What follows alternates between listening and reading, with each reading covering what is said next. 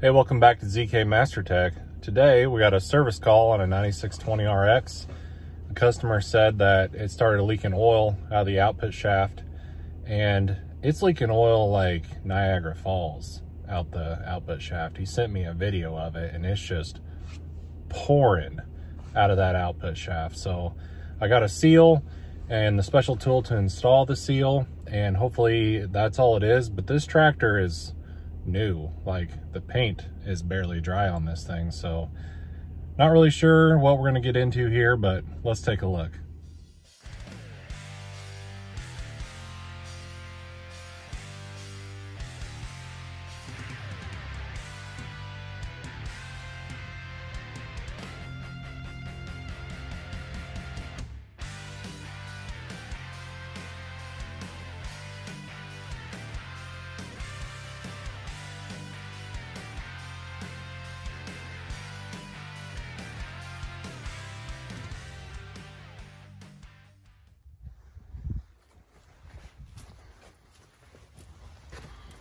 Oh, that's a good sign.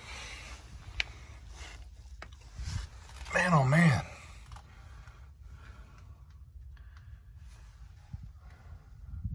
Yeah, it looks like it's just coming straight out of that output shaft. Great.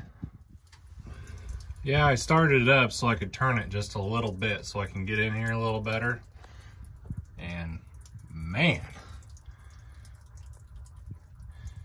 she's leaking pretty good. All right, we're gonna remove these U-joint bolts. Pry these U-joints off.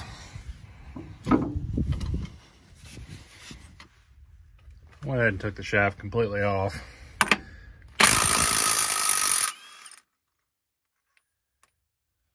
we go. Now we just pull the yoke off.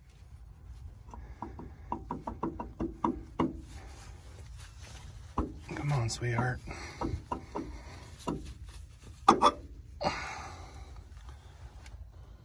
Uh-oh.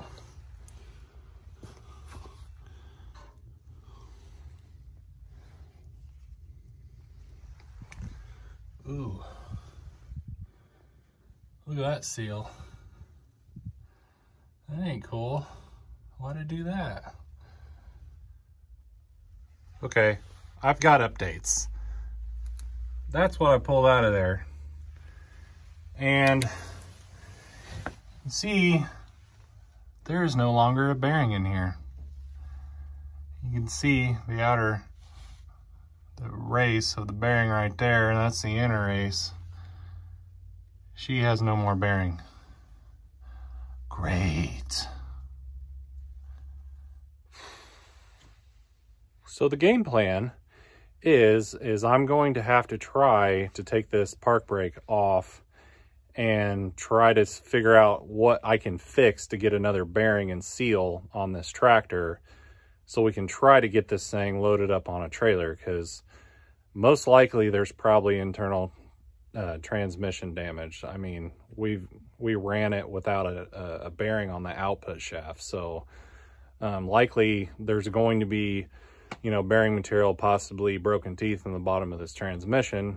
So I will drain the sump and try to get out as much metal as possible, but if I can get the park brake back together with a new bearing on that output shaft and a new seal, I'll be able to pull this thing on a trailer just so we can get it back to the shop. So that's the game plan. Hope it works.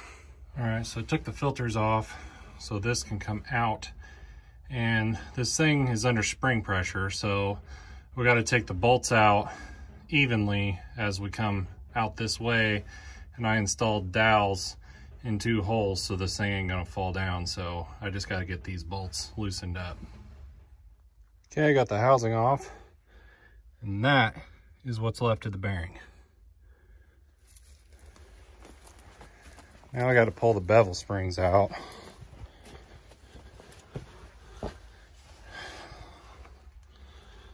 See if I can.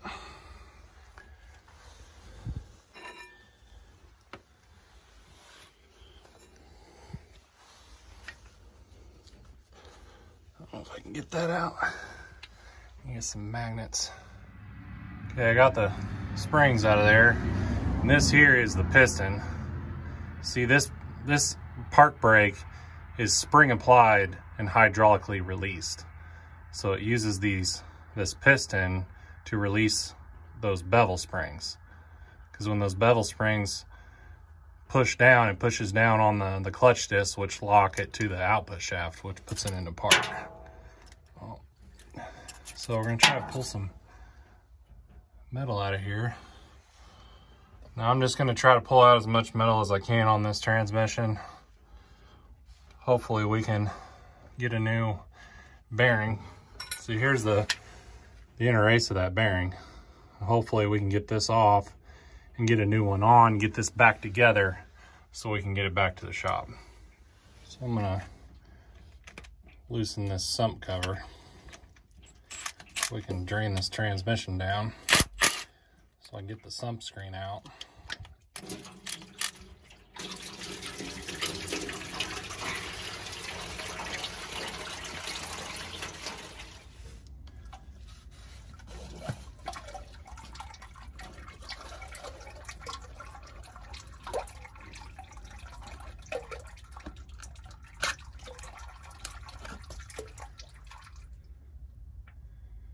Lovely. It's not as bad as I thought it was going to be. Now we need to go fishing. Well, I got the sump screen out and I went fishing and I caught a bunch of metal fish and flakes. So that's what the bottom of the transmission looks like right now. All right, we're back with parts, and I got this puller on here and we're going to get this inner race off.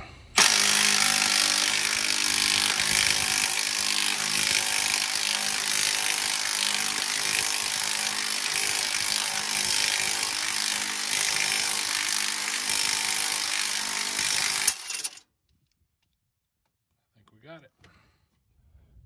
There she is. Boy, that sucker was tight. See, these bearings are heated to 300 degrees and then slid onto that shaft, and then they cool into place. So we still got to get a bearing onto there, and I don't have a bearing cooker with me out here in the field. So this might get interesting. We're gonna have to get creative, I think. All right. So we got the bevel springs in there and my dowels installed.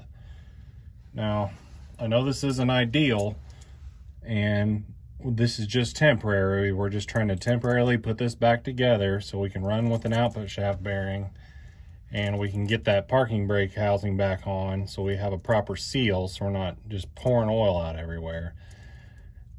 Normally you would put this bearing in a bearing cooker with oil and you would heat it up to 300 degrees, and then you would take it and you would just slide it on this shaft and it would slide right on there, no problem. And then you just let it go and then it cools and then it's locked into place once it's cooled. Well, I'm like an hour away from the shop and I don't have a bearing cooker with me. So I'm thinking if I can just use some MAP gas to heat the inner race of this bearing, and I'll temp it with my temp gun and try to get it up to 300 degrees, try to shove it on and get it started, and then take that housing and shove that housing on and then run the bolts down, and then it should press it on the rest of the ways. Kind of what I'm thinking.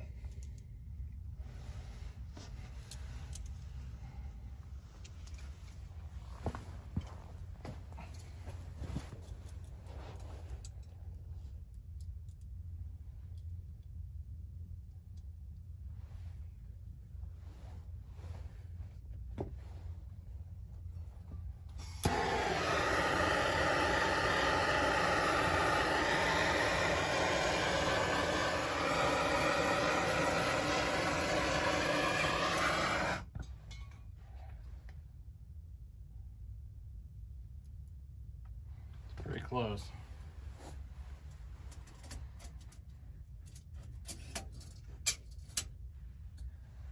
Bam.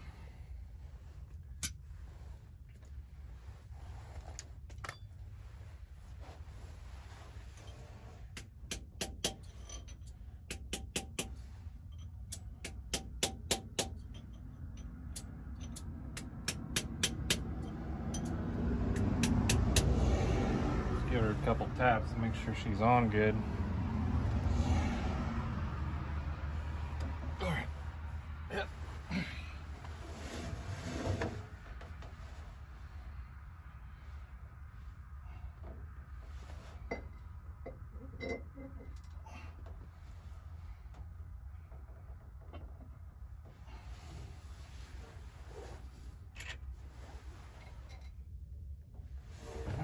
Now, in a perfect world, we'd go one turn on each numbered bolt in sequence, but we don't have time for that.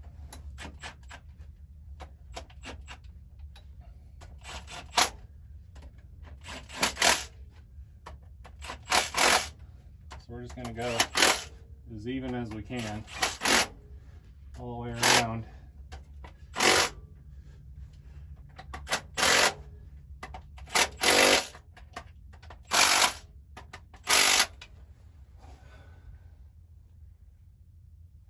There you go.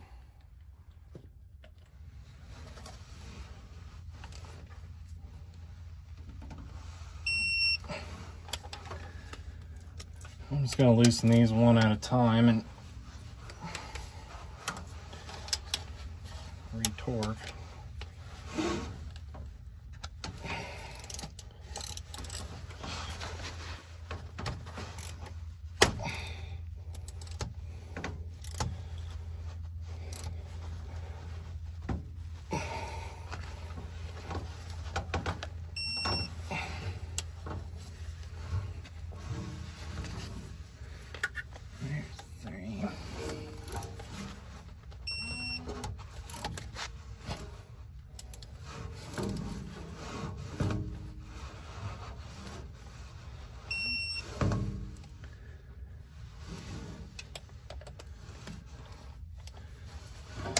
Not much room in here for activities.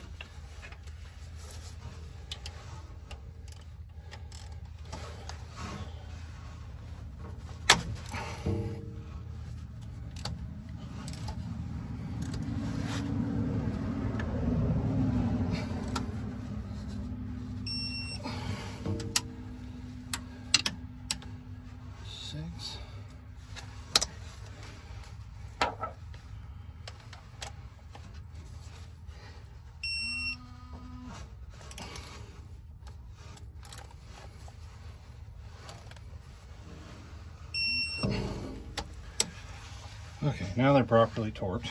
I just wanted to hammer that thing down real quick while that bearing was hot, so I made sure it was seated on the shaft. I didn't have time to do one revolution with a ratchet, so I just used an impact and just lightly went around each one to get it on as evenly as possible. And then I just backed it off and then retorqued them.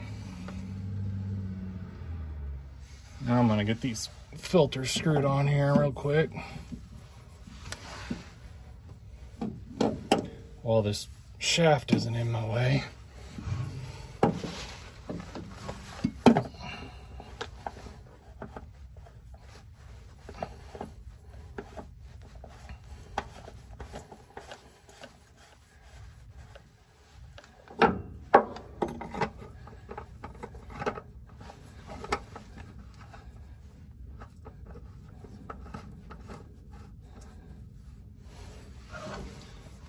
Started.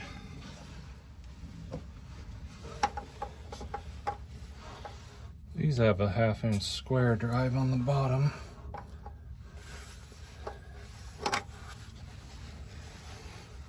I can get it lined up.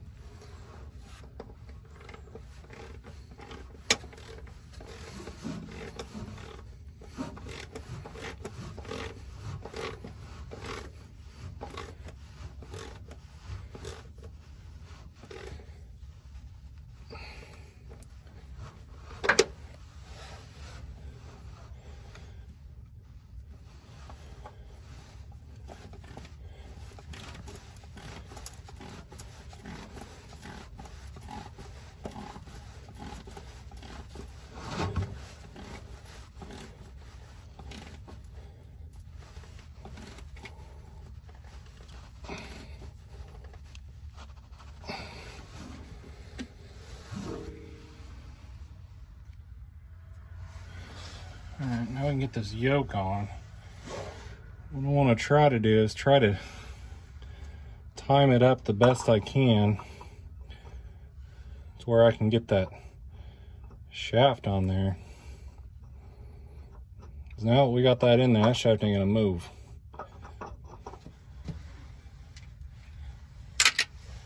Because it needs a little persuasion.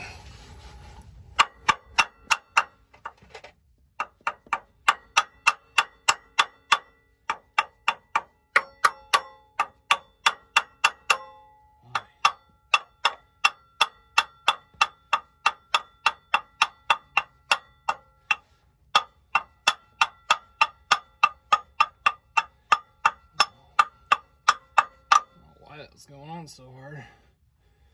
Just had a burr or something. Boring.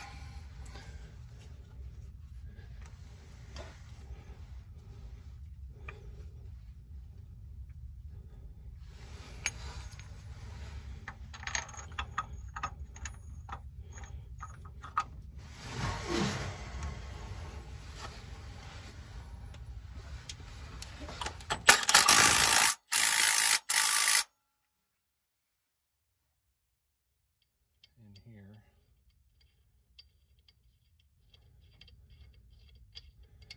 One of these. Not the right, yeah. Wasn't threading in there, I thought it might be the wrong side.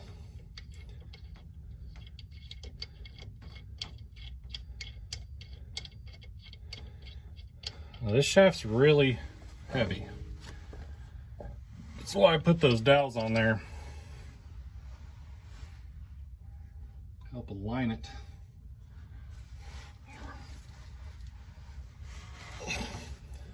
The shaft probably weighs almost 90 pounds.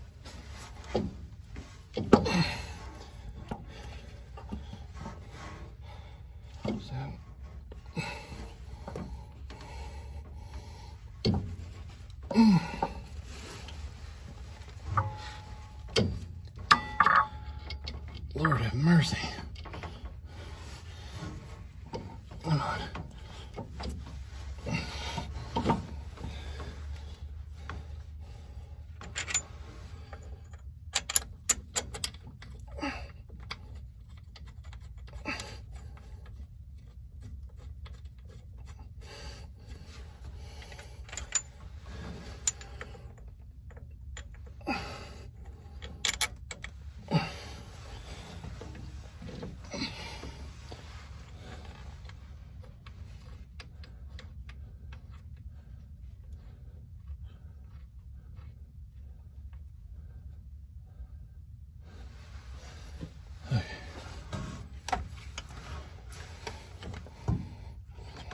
Do that.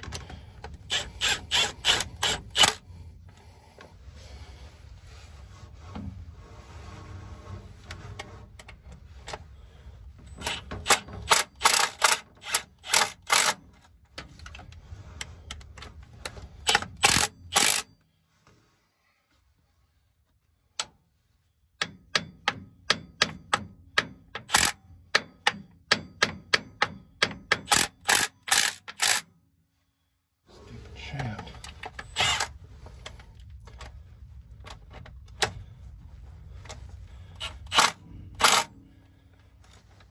Okay.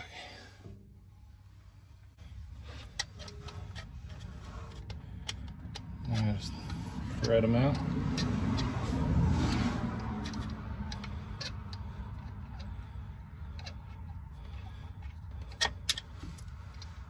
That's how you do it when you only got one person. And it's hard to hold a 90-pound shaft with one hand and start bolts with the other.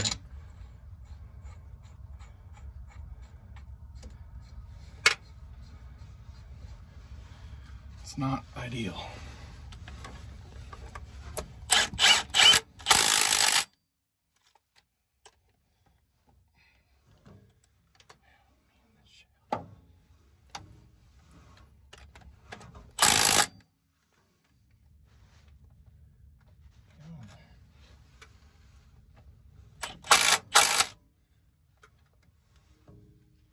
Part.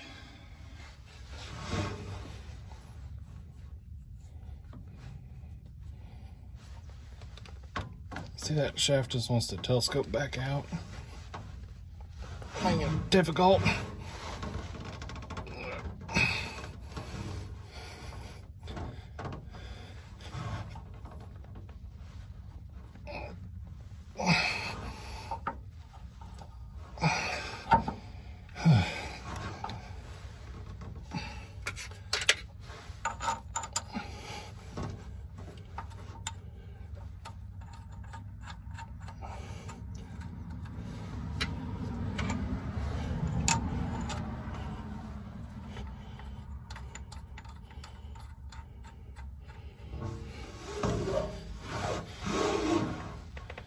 Not sure about this side yet. I can't see it.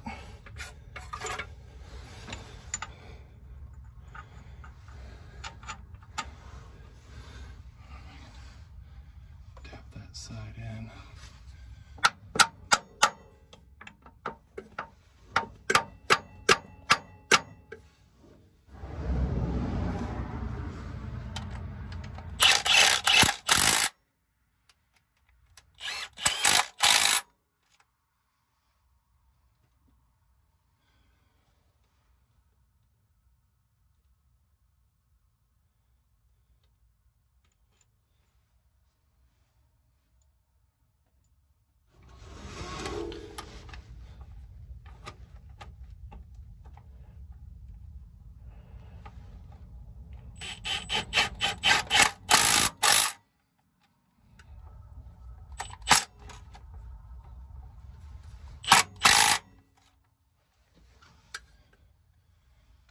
Okay, so I got the transmission pre-filled up.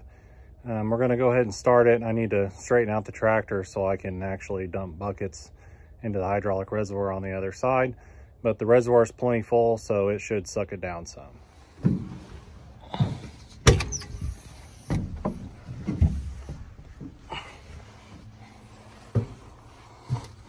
Let's fire this puppy up.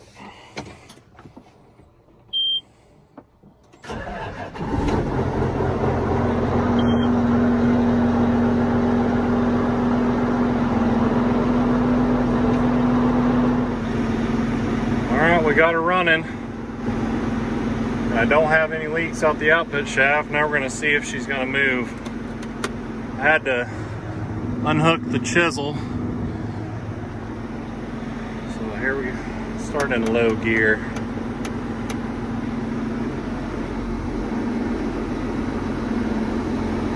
I don't hear anything bad happening.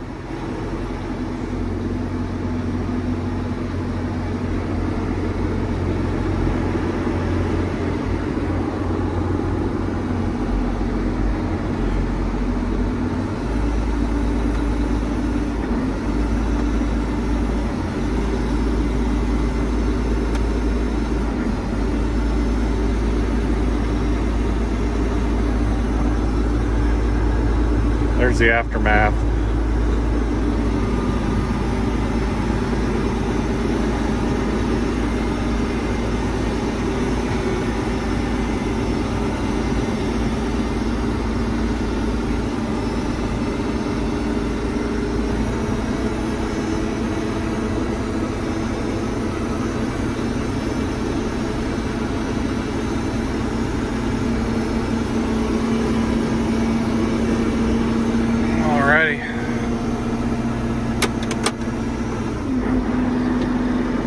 Parked right here.